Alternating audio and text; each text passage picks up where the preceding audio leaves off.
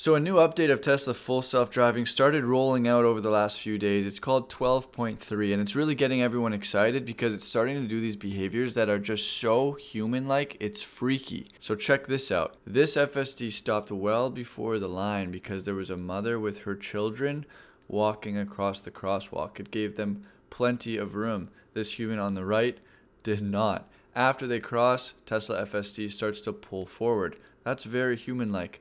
And so is this.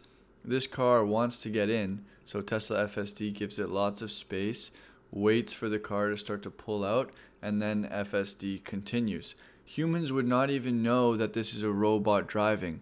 This just started rolling out a few days ago, guys.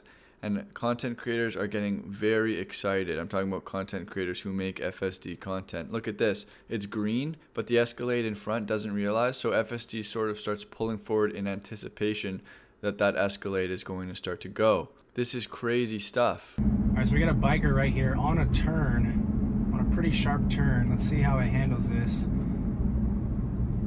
As a human, I would just wait for the turn to be over and then go around him. It looks like that's what's happening. Getting a little close to him. Okay, this is sketchy because this is a downside of a hill.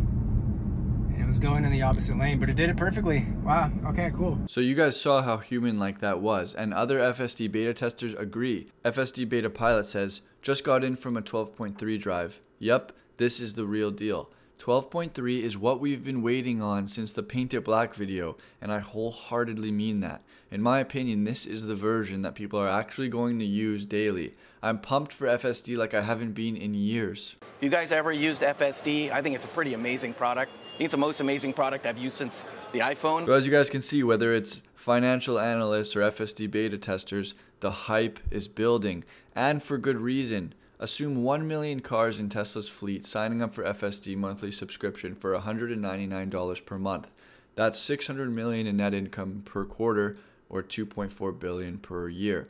At 2 million cars is $5 billion per year, and 10 million FSD subscriptions is about $24 billion per year. So let's go forward to 2035 and let's assume Tesla's selling 20 million cars per year. Let's say FSD is so good by 2035, that's 11 years from now, that 50% take rate on those 20 million cars per year means every year 10 million people sign up for an FSD subscription.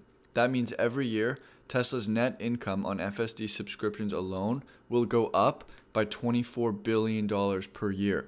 Tesla's earnings could start to grow rapidly as things progress. But before we all start pitching our tents, let's check in with Omar from WholeMars catalog and see how his experience with V12 12.3 is going. Light here, we don't have a green arrow, so we need to wait for traffic. So there's traffic coming over there. Okay, it's going. And it's going for it. And that was fine. That was, again, exactly what he FSD Beta 11 would get stuck. It would get confused. It'd be waiting there for a long time.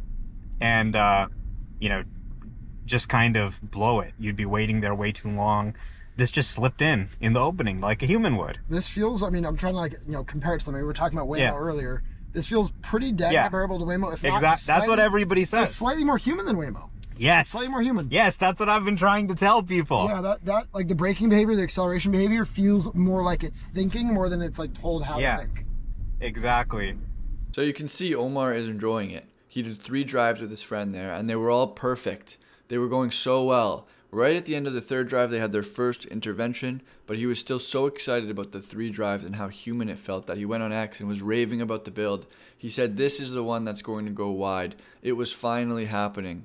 And then later that night, him and his friend went out on another couple of drives, and then some weird things started to happen. Well, but it stopped way far back. Yeah, I mean, is it confused by the right-hand turn sign? It's weird. It's the visualization is showing stop signs in the road. It's there almost are like, red lights. It's almost like the red lanterns for Chinese New Year's. Look like stop signs. Yeah, but this visualization could be like the old version. So. Let's wait to see what happens. The light turned green, but it still sees what it thinks are stop signs. You're going to give it a little bit of a nudge. Pushing the accelerator. Yeah. Those lanterns tripped it. That's funny. That's an edge case right there. Super bizarre. And this wasn't the only problem that FSD had with red lights on this evening. Oh my god, it feels like it's actually like stopping on the red. Yeah, it looks like it's going between it thinks green it's turning and red. green. Oh no. Okay, they're gonna have to override that or change that at some point. So I zoomed in on the visualization so you guys can see what was happening there. When the red lights were flashing, FSD was anticipating that the light was about to turn green, and so it would start to go forward, but then it would go red again, so it would stop. I mean, it shows you how fast the reaction time on FSD is, but it's almost getting so smart that it's causing problems. But this will be an easy fix for the FSD team. However, it wasn't the only problem of the evening. Perfect distance. Yeah. All right, we're at the bottom of the hill now. There's one other car at the intersection. It looks like it's waiting for it. Yeah, was it there first? I think it was there first, accelerated a little bit and stopped again. And by now, it now has permission to go, or it should go. Uh-huh. And it's not yet going. It's kind of stopped here for some... Huh? That was a weird braking behavior. It released the brake and then immediately applied it again. Yeah. Strange. All right. It's looking like you might have to help it. Yeah. Weird. I feel like it kind of was thrown off by maybe the bottom of the hill. Like maybe the occupancy network kind of made it think that there was something in front of it. Yeah, I'm wondering exactly that. Like, was that a visibility issue? Probably not. What, did it think that there was an object parked in front of us? Potentially. So the hill was so steep that it's possible that FSD thought that the intersection was a wall. That's how steep this hill was. Again, a pretty major problem. And here's another even bigger problem that happened. Really want to get into the lane before the split, which kind of makes sense because it's not a dotted lane split, it is a solid lane split. Here's another one, and That was not good. Yeah. Looked like it was a little indecisive about what lane to go in, and there was a barrier in the center. It was trying to get right, but it had to get right faster. And that's an intersection that I've seen 11 and previous versions of 12 handle fine, so not sure what exactly was going wrong there. Yeah, and I want to comment that you did a good job taking over. You were ready to take over, and you let it go kind of close, but once you needed to take over, you took over. You can just hear how deflated Omar's voice became over the course of that drive because he was so elated after their first 3 drives. They were so perfect that after they had some food and went back out for this drive and things started to go wrong, I think he was just frustrated because he's got update after update, always hoping for that update that's going to be the one that goes wide.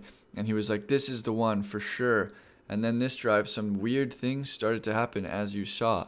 But the encouraging thing about those mistakes that we saw was they can be fixed. You show more footage of humans driving on steep hills. You show more footage of humans driving at flashing red lights.